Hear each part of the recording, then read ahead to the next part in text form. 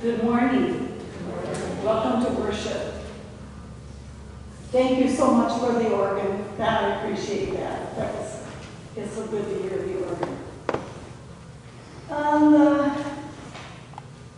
The announcements in the bulletin is if you'd like to read scripture lessons, let Deb know.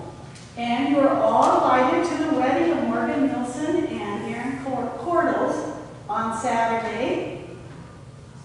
October is Pastor Appreciation Month.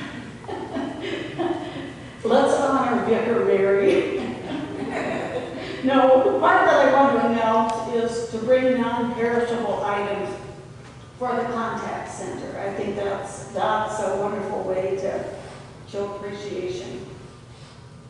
And leave your bulletins on the back pew. If you wish to keep them, you can. But leave them on the back pew. And I just wanted to mention that with the funerals that we had in the past week, it was so nice to hear the church bell. I was outside already with Ruby's funeral, and Jean rang the church bell. And most of the time I'm not outside to hear it. And it was so good to hear the church bell.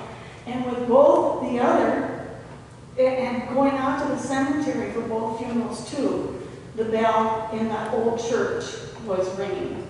And it was so good to hear that. It was so good. Okay, let's begin worship.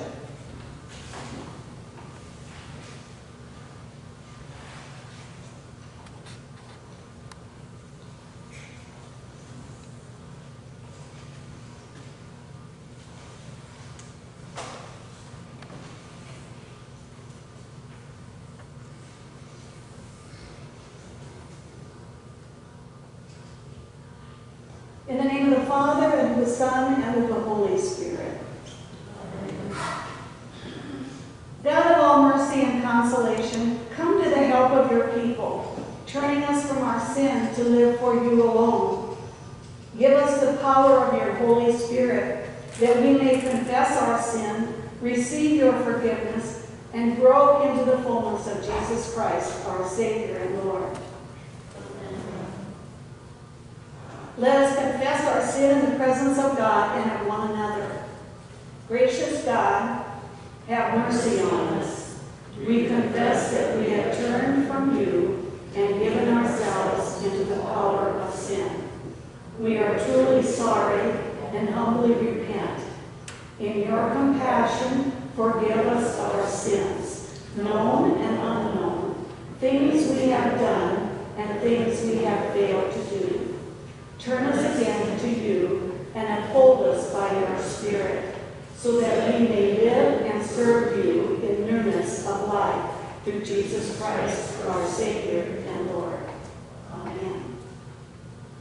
And now hear the good news. God, who is rich in mercy, loved us even when we were dead in sin, and made us alive together with Christ. By grace you have been saved. In the name of Jesus Christ, your sins are forgiven. Almighty God, strengthen you with power through the Holy Spirit, that Christ may live in your hearts through faith. Amen. Our gathering song is Rejoice, the Lord is King.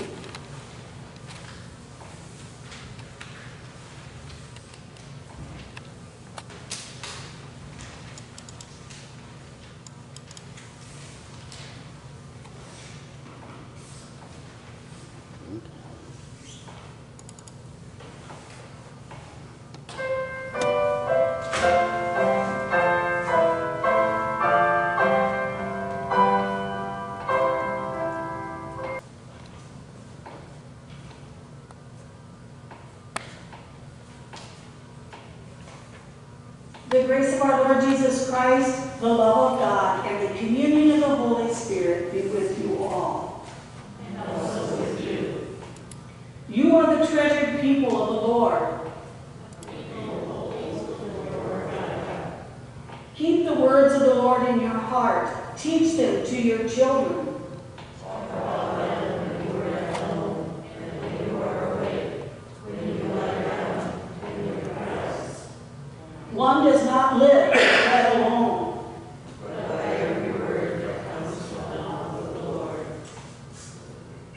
Let us say the prayer of the day together.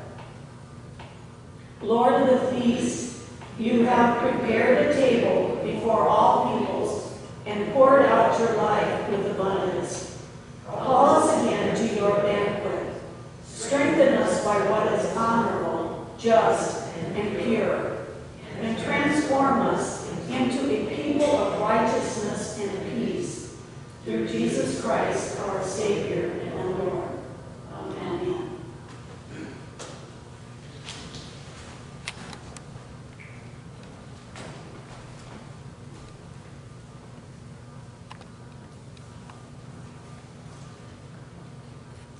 Our first lesson comes from Isaiah chapter 25.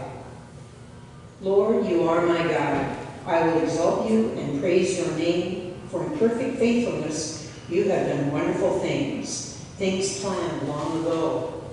You have made the city a heap of rubble, the fortified town a ruin, the foreigner's stronghold a city no more. It will never be rebuilt.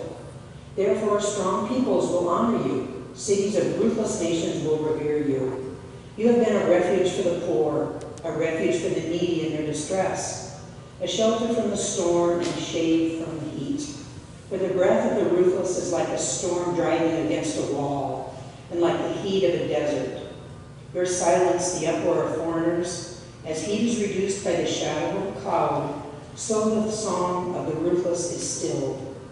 On this mountain the Lord Almighty will prepare a feast of rich food for all peoples, a banquet of aged wine, the best of meats and the finest of wines. On this mountain he will destroy the shroud that enfolds all peoples. The sheet that covers all nations he will swallow up death forever.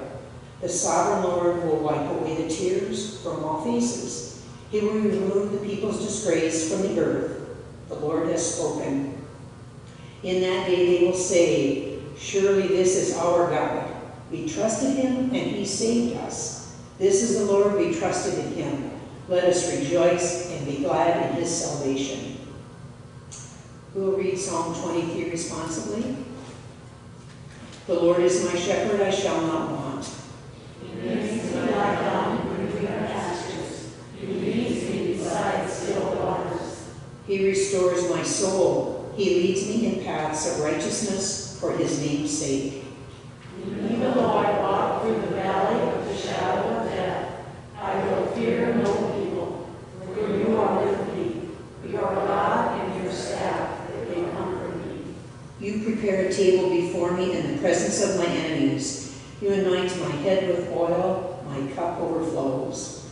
Surely goodness and mercy shall follow me all the days of my life, and I shall dwell in the house of the Lord forever. Our second reading comes Philippians chapter 4. Therefore, my brothers and sisters, you whom I love and long for, my joy and crown, stand firm in the Lord in this way, dear friends. I plead with Euodia and I plead with Syntyche to be the same mind in the Lord. Yes, and I ask you, my true companion, help these women, since they have contended at my side in the cause of the gospel, along with Clement and the rest of my co-workers whose names are in the book of life. Rejoice in the Lord always. I will say it again, rejoice. Let your gentleness be evident to all. The Lord is near. Do not be anxious about anything, but in every situation, by prayer and petition with thanksgiving, present your requests to God. And the peace of God, which transcends all understanding, will guard your hearts and minds in Christ Jesus. Finally, brothers and sisters, whatever is true, whatever is noble, whatever is right, whatever is pure, whatever is lovely, whatever is admirable, if anything is excellent or praiseworthy, think about such things. Whatever you have learned or received or heard from me or seen in me, put it into practice, and the God of peace will be with you.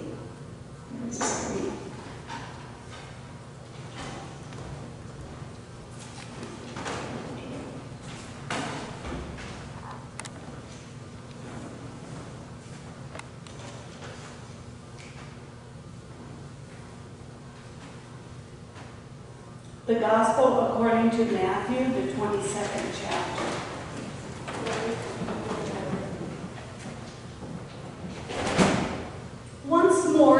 spoke to them in parables, saying, "The kingdom of heaven may be compared to a king who gave a wedding banquet for his son.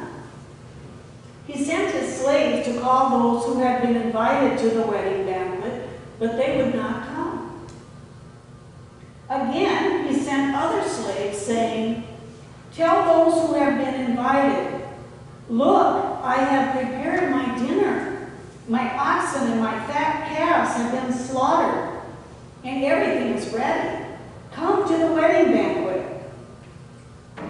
But they made light of it and went away, one to his farm, another to his business, while the rest seized his slaves, mistreated them, and killed them. The king was enraged. He sent his troops, destroyed those murderers, and burned their city. Then he said to his slaves, 'The wedding is ready, but those invited were not worthy. Go therefore into the main streets and invite everyone you find to the wedding banquet.' Those slaves went out into the streets and gathered all whom they found, both good and bad. So the wedding hall was filled with guests. But when the king came in to see the guests, he noticed a man there who was not wearing a wedding robe. And he said to him, 'Friend, how did you get in here without a wedding robe?' And he was speechless. Then the king said to the attendants, 'Bind him hand and foot and throw him into the outer darkness, where there will be weeping and gnashing of teeth. For many are called, but few are chosen.'" The Gospel of the Lord. Praise to you, Lord Christ.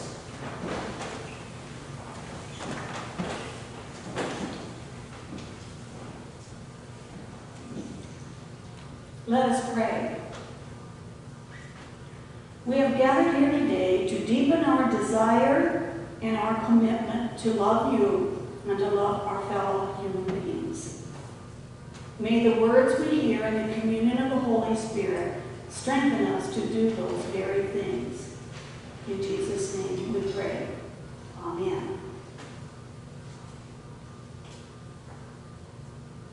The parable that we listened to this morning from the Gospel of Matthew deals with a wedding, or more specifically, it deals with a wedding reception. In the story, we are presented with a king who had a son who was getting married. And so the king decided to throw this huge party to celebrate. And the king made out an enormous guest list, inviting as many people as he do, inviting them to come and rejoice with him. Just like Mormon and Aaron are inviting us to come and celebrate their wedding. Now, in this parable, it's not too hard to figure out who the king is supposed to represent. As you probably figured out, the king represents God. And so the first thing this parable has to say to us, that God is a God who wants everyone to come and celebrate with him. The word celebrate has a joyful and positive message. There used to be a church in Sioux Falls that was actually named Celebrate. I think it's still there. And some of the ELCA churches ordered, I have one with me, ordered inserts for their bulletins, and they're called Celebrate.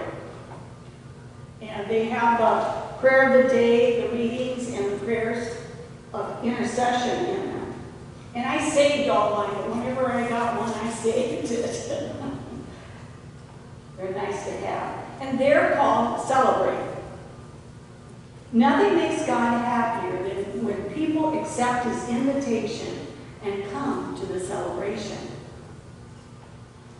So in the parable, we can understand why the king was upset when the people he invited didn't come.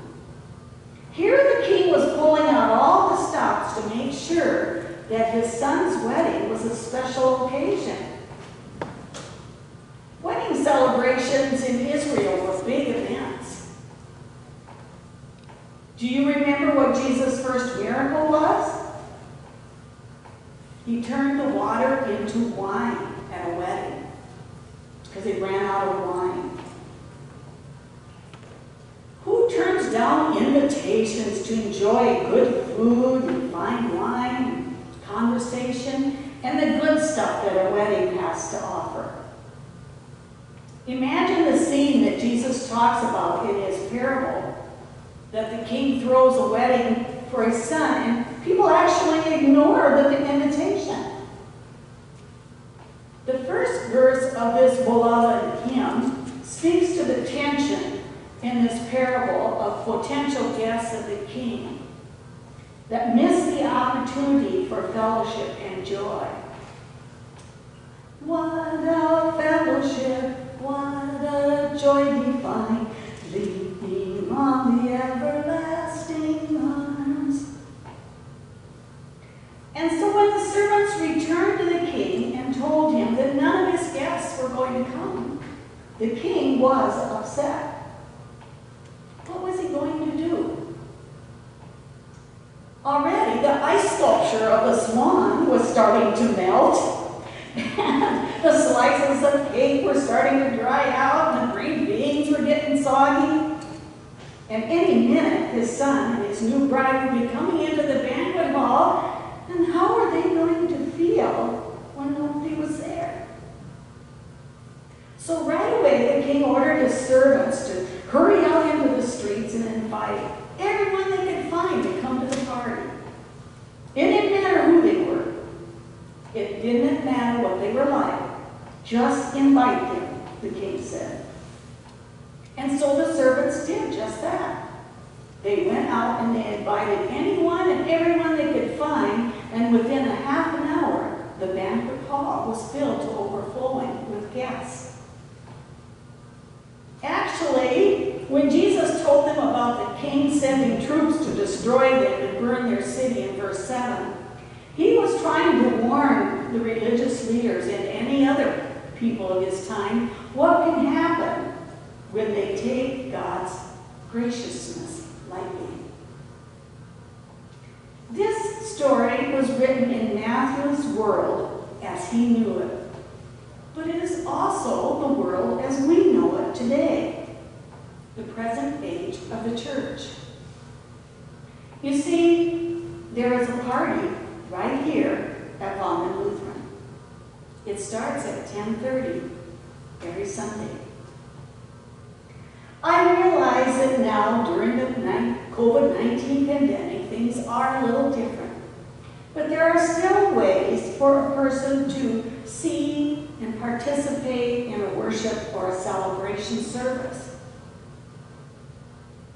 If you know of anyone who does not have a church home, please invite them to the Vangen Lutheran family.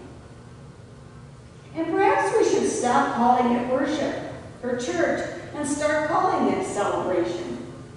For we celebrate the resurrection of Jesus Christ through Holy Communion, and we even celebrate the fact that God has adopted us and made us part of his family through baptism. God delivers us from sin and death and raises us to new life in Christ Jesus. Every Sunday we enjoy a celebration of our Lord's presence as we assemble around his word in worship. Whether it be on TV or online or in the parking lot or in a church. A lot of people like to be invited. They like to be on the list. But not everyone is willing to follow through, because whenever we receive an invitation, something is always expected of us in return. For instance, when you're invited to a wedding, it is expected that you will bring a gift and show up in proper attire. Just like the wedding we will have here at Vangen this coming weekend. Husbands, imagine this scene with me. You've been invited to a party, and after spending the day working out in the yard or in the fields, or in the barn, or in the office, whatever the case may be. You dash into the house and get cleaned up. You go to the closet, but you suddenly realize that you're not quite sure about what this affair is supposed to be, and you need to wear probably slacks and a sport coat. But you find an outfit that you think will work, and you put it on, comb your hair, get the car keys, go out in the living room where your wife is waiting. And she looks at you and she says 5 words to you. Just 5. She says, "Is that what you're wearing?" And you know how to respond. You go back to the bedroom and you change your clothes. And yes, even in Jesus' time, people were also expected to dress in a certain way for weddings. They didn't have tuxedos, but there was a particular kind of white robe that people were supposed to wear. And in the parable, it seems that when the time had come for the wedding reception to begin, the king walked in and looked around. As he was looking around, all of a sudden he noticed a man sitting there who wasn't wearing the right kind of clothes. And so the king marched right up to that fellow and said, "Hey, buddy, what are you doing here dressed like that?" And right away, the king called for his bouncers and had the man tossed out on the street. Now, some may be thinking to themselves, wasn't the king unfair? After all, maybe he couldn't afford a wedding robe. And that what's more, the man might have been given notice ahead of time. Many interpretations have been offered for this particular text. One such explanation is that a wedding robe would not be expected from someone who had been summoned off the streets. During that time, the host of the party would take on the responsibility of providing wedding robes for everyone who was invited. And as the guests arrived, someone would meet them at the door and give them a special robe that they could slip right over their clothes, something like I wear on Sunday mornings. And like the banquet host, God invited and urged the people of Israel for centuries through the prophets, but they turned away. Then God sent Jesus, the Son, and he was crucified. You see, several times in the New Testament, the reference is made to putting on new clothes. And what that refers to is back around the time of Jesus, when people were baptized in a river. When they came out of the water, they were given a new white robe to put on. And putting on those new clothes was a reminder of a new way of life that is involved in being a disciple of Christ. Isaiah 61 verse 10 declared, "I will greatly rejoice in the Lord. My whole being shall exalt in my God, for he has covered me with the robe of righteousness." The wedding robe in the parable represents the righteousness that God gives us. In the Gospel of Matthew, Jesus began his ministry by going around and telling people to repent, to change the direction of their lives. And this is the same idea in this parable. And if we look closely, we will discover that even in this seemingly difficult parable of judgment, in which some end up in the outer darkness, there is still a deep vein of God's love and grace from beginning to end. It's there in the idea and the invitation of a wedding banquet. It's there in the successive invitations and in the ever-widening circle to invite everyone to the wedding banquet. Go therefore into the streets and invite everyone you find to the wedding banquet. Perhaps the wedding robe represents Christ's forgiveness to cover up all our brokenness. One source that I found said the wedding robe symbolizes a garment freely supplied to those who, having been given faith in the divine giver. We need to be dressed not with choices of our own will, but with the grace of God. And who knows about our friend who is weeping and gnashing in the outer darkness? The parable hints that the character of the king is such that sooner or later he just might send a slave or two out that direction to issue another set of invitations. The grace and love of God is found in the assumption that you're in by virtue of the invitation, not as a result of your place in the world or even some heavenly scorecard God has been keeping.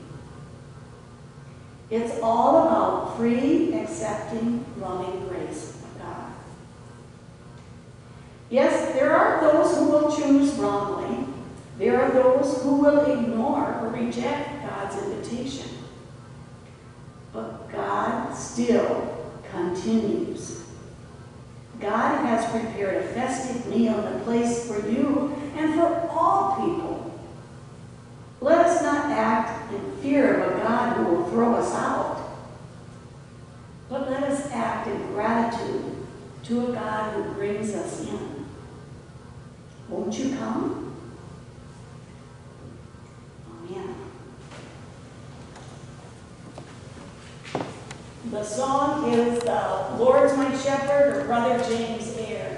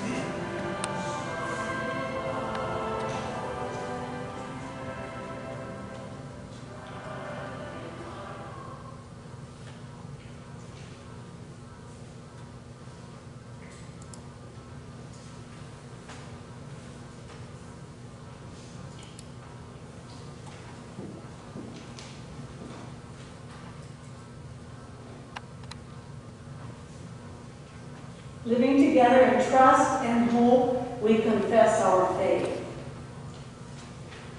I believe in God the Father Almighty, creator of heaven and earth. I believe in Jesus Christ, his only Son, our Lord. He was conceived by the power of the Holy Spirit, born of the Virgin Mary. He suffered under Pontius Pilate, was crucified, died, and was buried. He descended into hell. On the third day he rose again. He ascended into heaven and is seated at the right hand of the Father. He will come again to judge the living and the dead. I believe in the Holy Spirit, the Holy Catholic Church, the communion of saints, the forgiveness of sins, the resurrection of the body, and the life everlasting. Amen. In grateful response to God's endless bounty of grace, let us pray for the church, the world, and all those in need.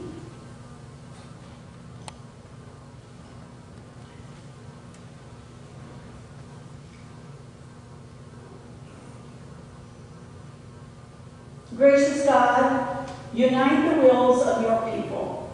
Empower us to be of the same mind in the Lord, so that through word and deed we might give faithful witness to you. Lord, in your mercy.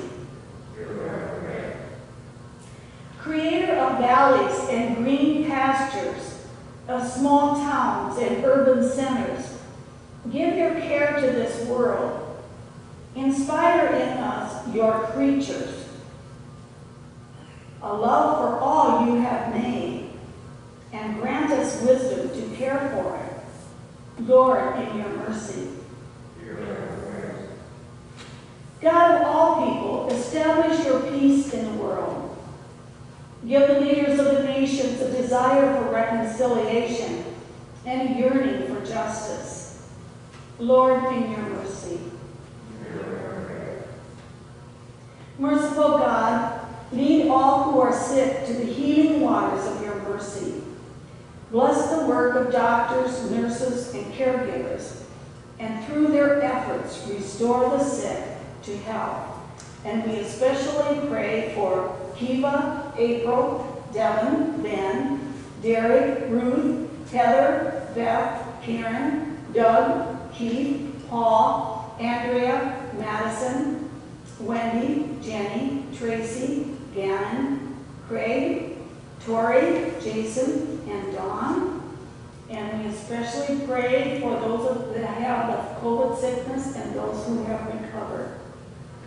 We pray for our shut-ins at Autumn Winds, Paul, and at Wakanda Bob. We pray for members and friends and relatives of members in the armed forces. Matt, Braden, Greg, Tyler, John, Matt, and those away at college. Skylar, Eric, Trinity, Shadow, Laura, Caitlin, Isabel, Justin, Claire, Max, Mary. And we pray for missionaries in Cameroon, Anne and Willie Lange. And you may say out loud the first name of anyone you want to include in prayer or silently in your heart.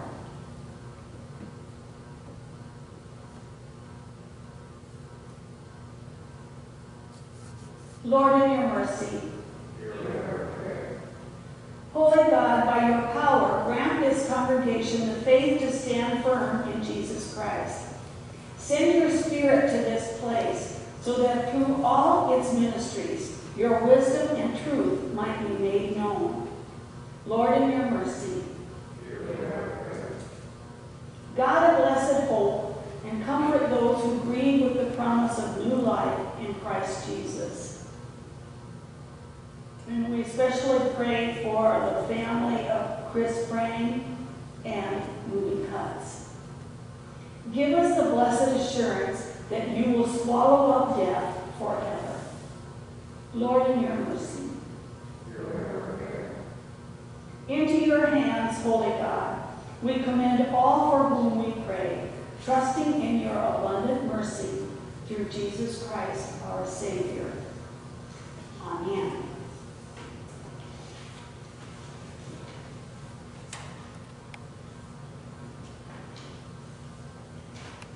sharing in the peace of Christ.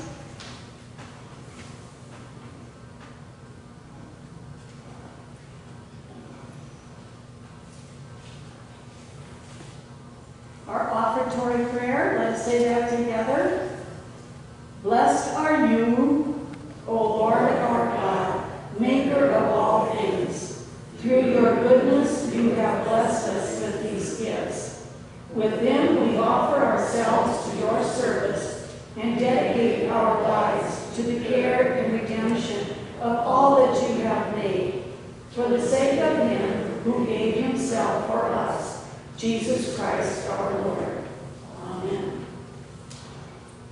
Gathered into one by the Holy Spirit, let us pray as Jesus taught us. Our Father, who art in heaven, hallowed be thy name.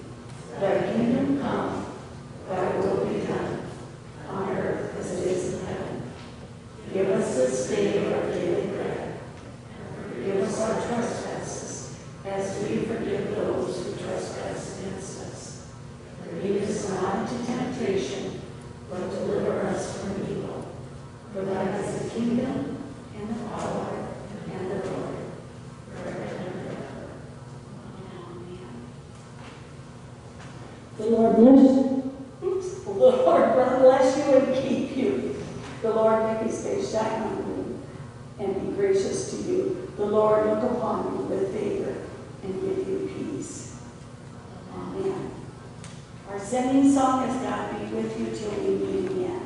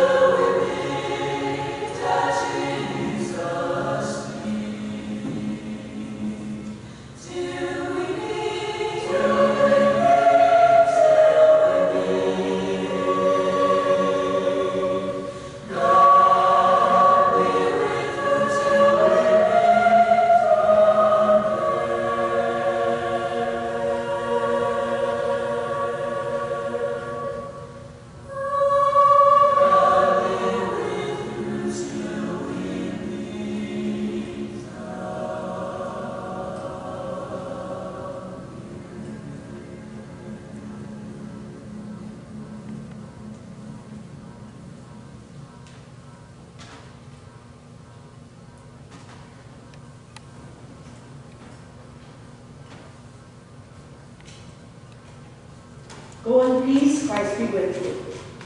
And it's good you have the partially and those who leave free from the yard. Can you repeat that?